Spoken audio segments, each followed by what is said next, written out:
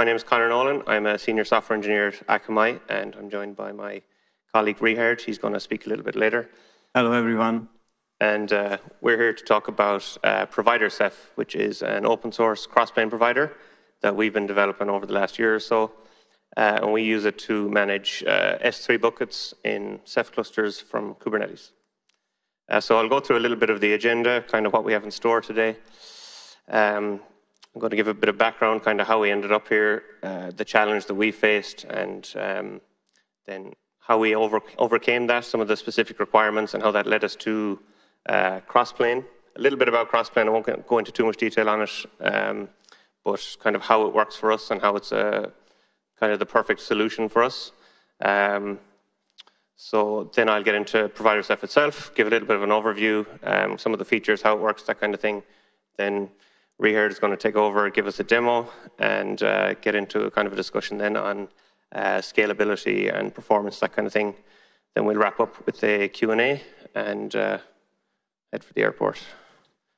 Okay, so like I said, a little bit of background. Richard and I both previously worked at a company called Ondat, which was a London-based Kubernetes startup. It was originally called StorageOS, later rebranded as Ondat. You might recognize the logos from previous KubeCons. But what we did there was we offered a Kubernetes native block storage solution. And as part of delivering that, we maintained a bunch of different Kubernetes peripherals. So we had a kubectl plugin, a bunch of Helm charts, obviously a CSI driver. And then we had probably half a dozen or so Kubernetes operators, all of which were like KubeBuilder based. So we would be kind of intimately familiar with that whole branch of the Kubernetes ecosystem, the operator pattern, all that, and that kind of, I suppose, informed our decision-making going forward on this. So then about a year ago, I think it was actually about a year ago this week, I'm not sure of the exact dates, but we were acquired by Akamai. And then that led us to a new challenge, which kind of combined our history and knowledge of Kubernetes and storage. So the specifics of that challenge were we need to be able to manage S3 buckets across multiple distributed Ceph clusters, and we need to be able to do that from within a single Kubernetes cluster. So basically, we're going to have Kubernetes as a control plane, and then external to that, multiple distributed Ceph clusters. We want to have each bucket represented as a custom resource, so that would be the designated source of truth for that bucket, and then we will attempt to reconcile the desired state off of that. The solution would need to fit into an event-driven architecture with an eventually consistent model. So you can kind of see where this is going already. It ties in nicely with the idea of having a custom resource representing that bucket and then trying to reconcile that desired state with the real world. We also need to be able to handle these S3 operations asynchronously because we're dealing with multiple backends, obviously for performance needs. We need to be able to send off these S3 operations asynchronously, and we need to be able to do it with a degree of visibility into what's happening on each Ceph cluster, where buckets are being created successfully, if there's failures, what's happening, why it's happening, when it's happening. And then the final thing was we're going to have a lot of traffic. We're probably going to need to be able to handle upwards of 100,000 buckets. That also means being able to handle upwards of 100,000 CRs. Richard's going to talk us through scalability a little bit later. So based on like all of these specific requirements, you can kind of see where I'm going with this. The obvious solution that you would jump into would be some kind of a Kubernetes operator, controller. But before we kind of jumped headfirst into writing it, we decided to do a little bit of research, a bit of investigation to see was there some kind of solution out there that we hadn't used before that might make our lives a little bit easier as developers. And that's where we came across Crossplane. So what is Crossplane? I'm not going to get into a big discussion on Crossplane because I don't have time. But this quote, which I found on an article in the New Stack there about a week ago by Jared Watts, who's a co-creator of Crossplane, kind of sums it up nicely. So Crossplane is an extension to Kubernetes. It teaches Kubernetes all about external resources, and that's kind of the key there. It kind of sums it up both from a general perspective and also from our specific use case. Like from a general point of view, if you're a cloud provider, you would develop a Crossplane provider to make Kubernetes aware of your cloud resources. From our perspective, we wrote a Crossplane provider, Provider Ceph, to make Kubernetes aware of our Ceph clusters and their resources. So if you really want to press me on what's Crossplane, for me, I look at Crossplane, if anyone asks me, and anyone who's familiar with KubeBuilder and Kubernetes operators, KubeBuilder is to a Kubernetes operator what Crossplane is to a Crossplane provider. So Crossplane is kind of like the framework or the utility for building or scaffolding out your Crossplane provider, and you insert your custom logic from there. So then obviously the next question is, well, what's a provider? So a provider is basically just another Kubernetes controller. I mean, if you peek under the hood and you drill down far enough into the code, you will come across like a conventional operator reconcile loop. But you're kind of given out of the box a really clean abstraction on top of that reconcile loop, and that allows you then to kind of easily develop controllers that are used for managing external resources. Then there's obviously a bunch of other utilities and functionality you get with Crossplane. For that specific use case, I won't go into too much detail on that. That's kind of just a drive-by on Crossplane itself.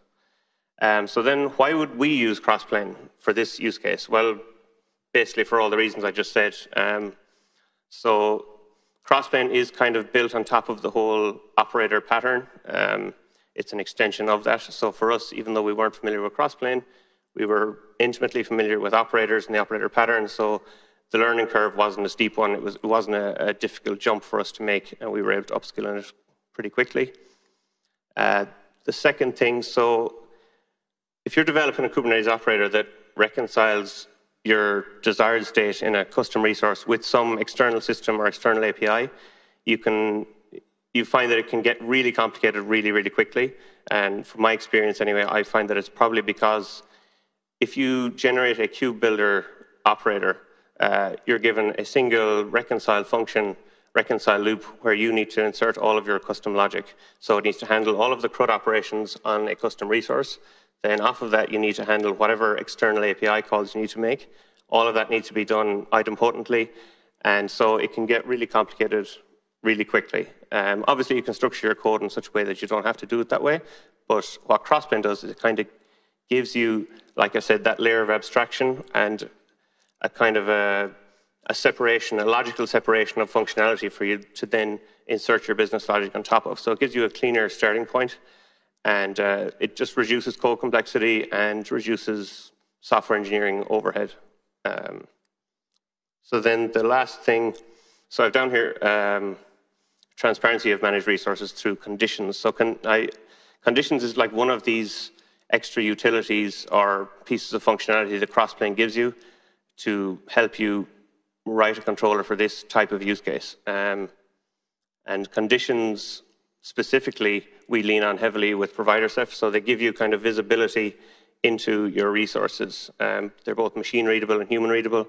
So like I said, we lean on them really heavily, and that's just kind of one utility that we use. So how do we do that? So this would be kind of a really familiar output to anyone who has developed in Kubernetes, but specifically anybody who knows Crossplane. That's just a kubectl get output of a bucket resource, test bucket, and you'll see there the things to notice there. You can see the age, it's 10 seconds old, but the ready and synced, these are Crossplane conditions that you get from Crossplane. So what we found is these conditions kind of mapped really conveniently with the semantics that we had in mind for our bucket resource. So I'll explain what I mean by that. So what this looks like in real life, this is like a visual representation of that bucket. You can see there's a bucket, it's called an MR here, a managed resource, which is basically Crossplane speak for a custom resource. The two are kind of interchangeable. Someone from Crossplane will probably correct me on that. But for now, you can just look at the bucket managed resource was created by a user. Provider Ceph then attempts to reconcile that. It does so by creating a single S3 bucket on each of our Ceph clusters. And you can see from the diagram, it was successful on one of those, and it failed on two. But for us, what that means in terms of condition is the bucket managed resource is considered ready once it's created on any backend. So you might say, well, why is that? Because obviously it's failed into. The reason is, if you're a user, you only need one instance of that bucket. You don't need it with 10 other replicas.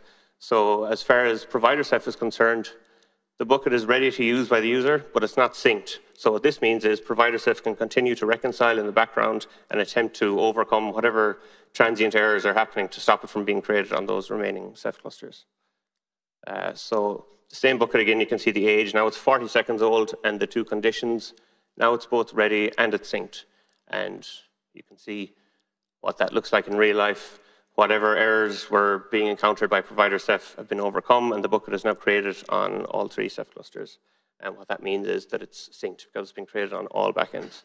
I should mention this slide is slightly out of date. We added a feature recently, minimum replicas, so you no longer need to have the bucket created on all backends for it to be synced. You just need to have it reach the minimum replicas quota. So I also mentioned at the start that we needed visibility into our backends because of the asynchronous operations. So what we looked at there was the conditions of the overall bucket managed resource, which represents a bucket in itself, but we need visibility into each specific replica on each Ceph cluster. So we expanded on the idea of conditions by kind of extending the bucket status with these, what are called here, individualized conditions. So you can see up the top there, hopefully you can read it underneath status, there's a list of backends, and those backends are the Ceph clusters that that bucket was supposed to be created on. So for Ceph cluster A, the condition is ready, it was created successfully. For Ceph cluster B, the same. And then for Ceph cluster C, some kind of error has been encountered, and because of those conditions, we can see the last transition time. The message gives us the relative S3 error that we got from the Ceph cluster. And so that's it on a more granular level. And then down below, you can see the actual conditions of the bucket resource itself. Those are what we just looked at previously. And obviously, it's ready, but it's not synced because it's failed on one backend. So this is useful, obviously, for platform engineers to come along and be able to see, OK, well, the bucket failed here, when it failed, why it failed, et cetera. We also use health or conditions to monitor the health of our backends. So again, if you're familiar with Crossplane, you'll be familiar with the idea of a provider config. So in Provider Ceph's world, each Ceph cluster is represented by a provider config object. And within Provider Ceph then itself, we have an additional controller reconcile loop, which does periodic health checks on each Ceph cluster, and then updates the relative provider config statuses with the health check condition. So that's an example there of a failure. Again, it's got the same machine-readable format in terms of its condition, even though it's a customized one as opposed to what you get specifically out of the box from Crossplane. This is our own health check condition. And again, you can see last transition time and the reason it failed. So again, this is useful, A, for a platform engineer to come along and see why is a cluster unhealthy, and B, for Provider Ceph itself, because now it knows not to schedule any more buckets to this cluster while it's unhealthy. So that's it from me. I will hand over to Richard. So I would like to speak a few words about the power of this architecture, that exactly Kubernetes gives us everything we need out of the box. We just deploy the application and enjoy the result. Crossplane gives us the possibility to manage external resources out of the Kubernetes cluster, which we exactly need. And the CNCF landscape helps us solving other difficulties which we have during operational logging and everything, that this landscape is always growing. So we have options to select our tools. But one of my main favorite points is we have full control of what and when to reconcile. So we are able to reconcile individual buckets and actively monitoring them with Crossplane. Also, we are able to reconcile set of buckets based on built-in or custom labels. And also, we are able to reconcile the buckets based on the health check events, which we during the periodic health check. And exactly, you can build your own business logic based on cloud-native events. So if you would like to do anything with buckets, you just watch the buckets on the Kubernetes API server, and you can react to any kind of event. but it's easy to speak about it. So let's do the demo. So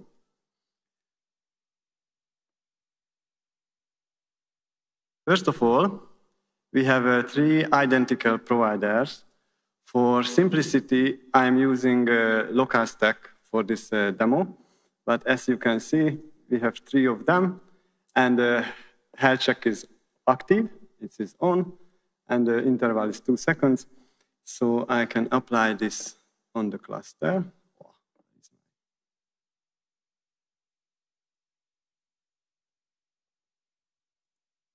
I have created all the providers. And we have a bucket here. It is a simple bucket that we need some validation, and the auto pause function is true. I would speak about this a bit later. And then I can apply these buckets. So let's see what's happened on the cluster. I have a command to watch periodically the labels of this bucket. Exactly, the labels are, let's say, the desired state, which backend had been targeted for this bucket. And I have another command which is able to check the, sorry, it's a very small screen, but it is fetching the status of this bucket. Exactly, the status represents the last known state of this bucket. So back to the labels, you can see it's auto-paused, and it's appear on all 3 backends. So what? The other nice command is we can monitor the bucket on the actual backends. This is the local stack B backend, and you can see the bucket exists, it's available. And I do the same command for the local stack C backend, and you see the bucket exists there. So the next step I would like to show you is, and don't do this at production, I would destroy one of the providers, the local stack C providers, and set the replicas to 0. So I destroy the backend, and if you see in this box that there is no response from this backend. And it's time to speak about this auto pause feature, that once the bucket is available, all of the backends, or reach the minimum replicas which we said, the provider pauses the reconciliation of this bucket, because we can't keep in the memory every bucket we would like to reconcile. So in this case, we just sleep the reconciliation of this bucket. So any kind of health check events, we can wake up the bucket and do what we would like again. So if I disable this auto pausing feature on this bucket,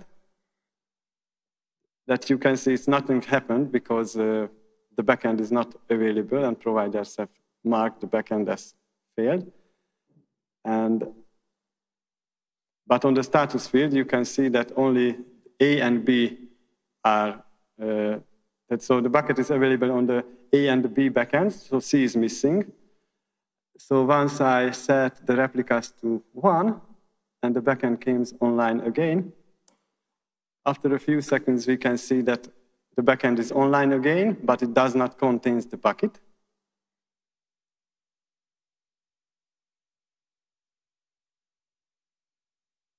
We have an error here. You can see. And hopefully, after a while, it will fix.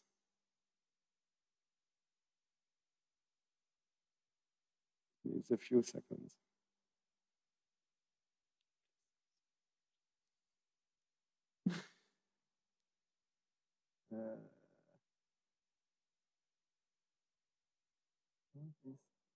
What is happening? Sorry.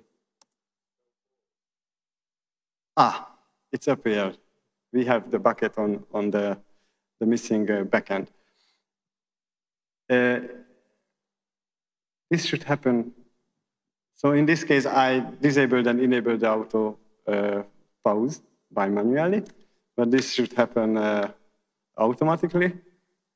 I don't need to change the bucket itself because the here's check reconciler wakes up every bucket which is affected in this scenario. So hopefully the bucket will be available again after I upscaled the cluster and the bucket is on this backend, right? So the next scenario is very interesting that I downscale the local stack C backend again, but this time I disable synchronizing of this bucket by the label. So I set the local stack C label to false directly, and you can see it has changed here. That means that this bucket has to be available on these two backends, but it's not mandatory on the third one. So if I start the backend again,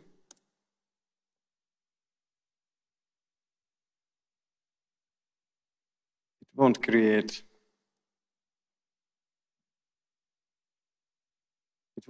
the bucket on this backend because I temporarily disabled it. We can wait a few seconds, but you can believe in me.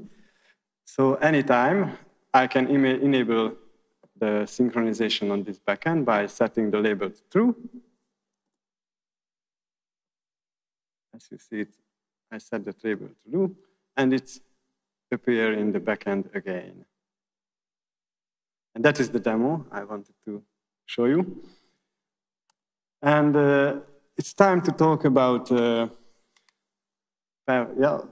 performance. But before the performance, that's a small summary of everything. That we absolutely love Kubernetes and also Crossplane, which is very easy to develop, but a bit harder to scale. And where we are in the journey that we had feature freeze the first version of the provider. You have to know that the objects are not scope for the first release.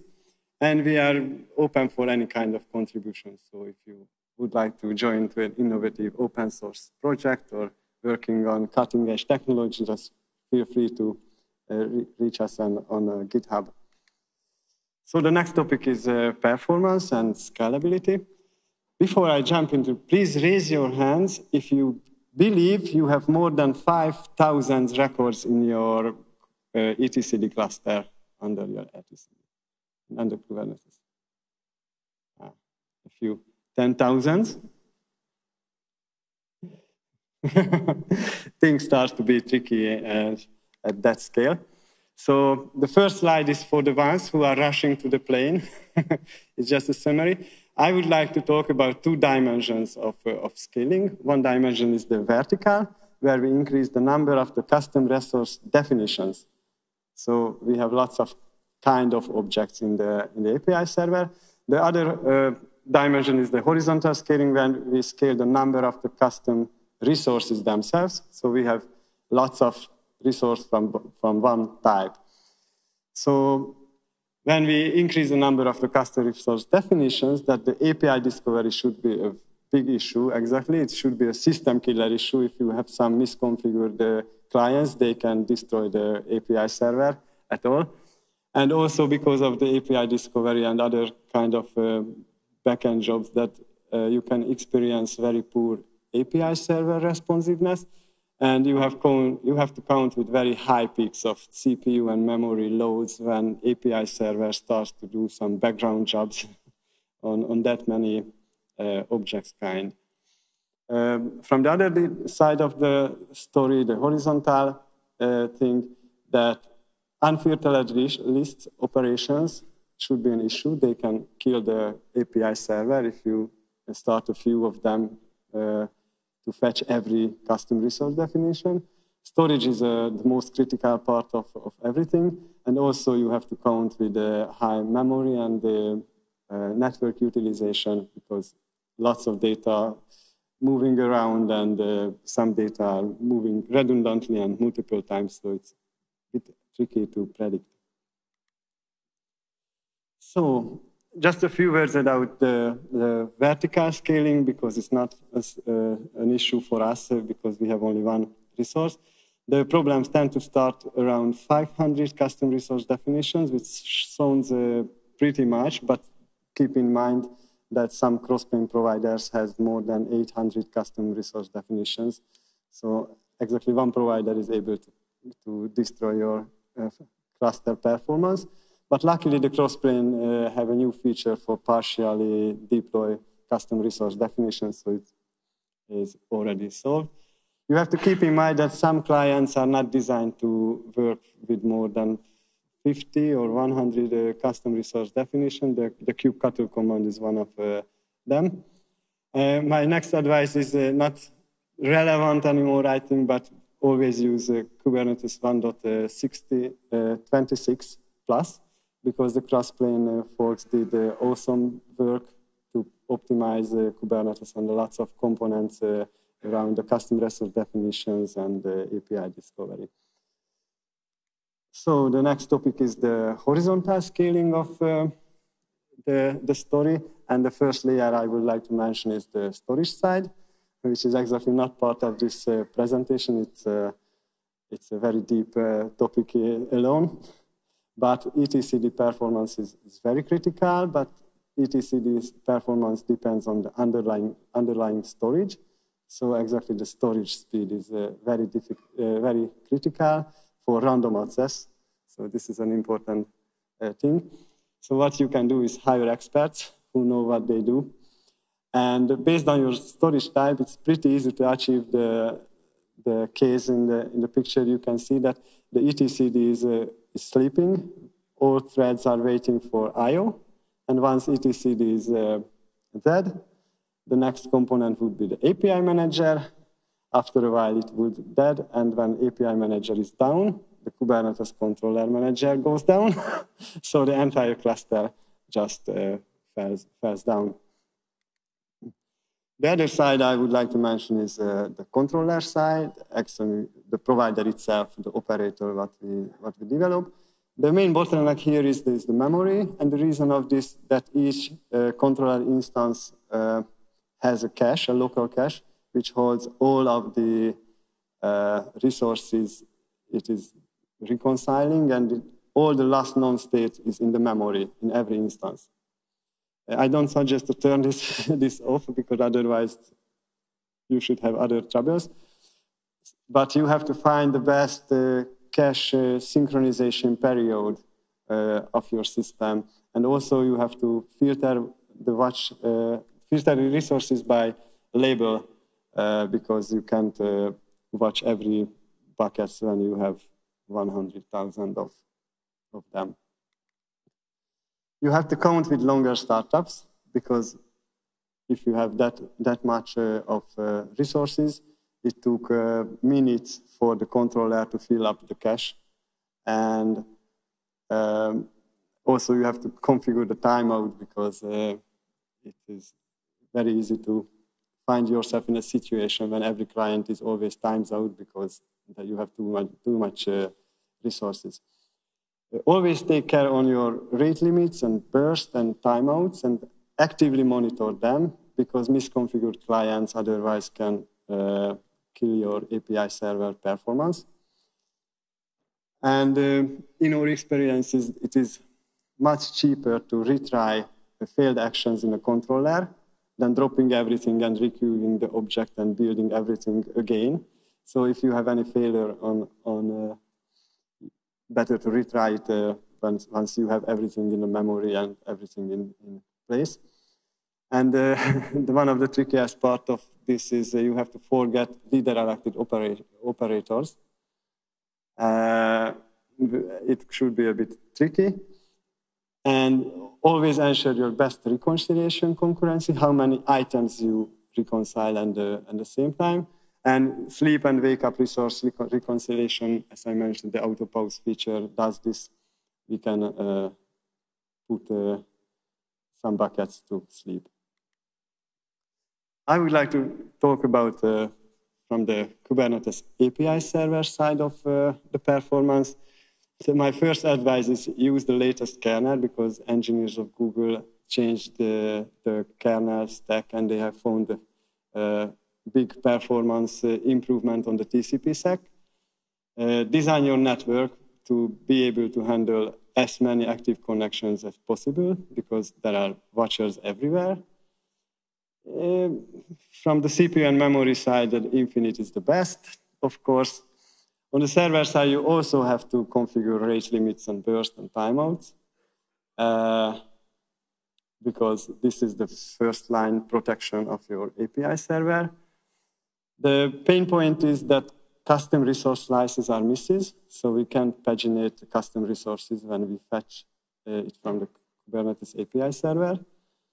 And you can only scale Kubernetes API server vertically, because it's a leader elected, it has a leader election architecture, so there is only one leader at a time. And best if you can configure a proxy service in front of your API server to avoid unnecessary load and repetitive load on the server. And you can delegate load via with the aggregation API, and it also should have to decrease the load on the API server. Regarding to the configuration options we have, there are only just a few configuration options like batch cache disable and event time to leave, and mutating maximum request in flight are the most important. So there are not too much configuration to set up. So I think everything is prepared. We know everything, so it's time to start the cluster. So coders, start your engines. It was a short drive. Kubernetes API server, after 20,000 of buckets, we experienced the object out-of-memory errors in the Kubernetes API server. And after the kernel tried to restart the API server, we experienced that we have a higher baseline compared to the initial baseline, but the tendency is the same, that it will fill the memory, all of the memory available. And after a few restarts, that the kernel just terminates the process and we don't have API server anymore. So we lose the cluster itself. After a few hours of investigation, I have found that the watch cache is the one who is trying to keep everything in the memory. So I just disable the watch cache. And hopefully you can see that the memory consumptions went to normal, and we don't have any memory issues with this cache. But the question is, what is cache good for? And the main reason of this cache is to speed up list kind of operation. When we fetch lots of data from the Kubernetes API server.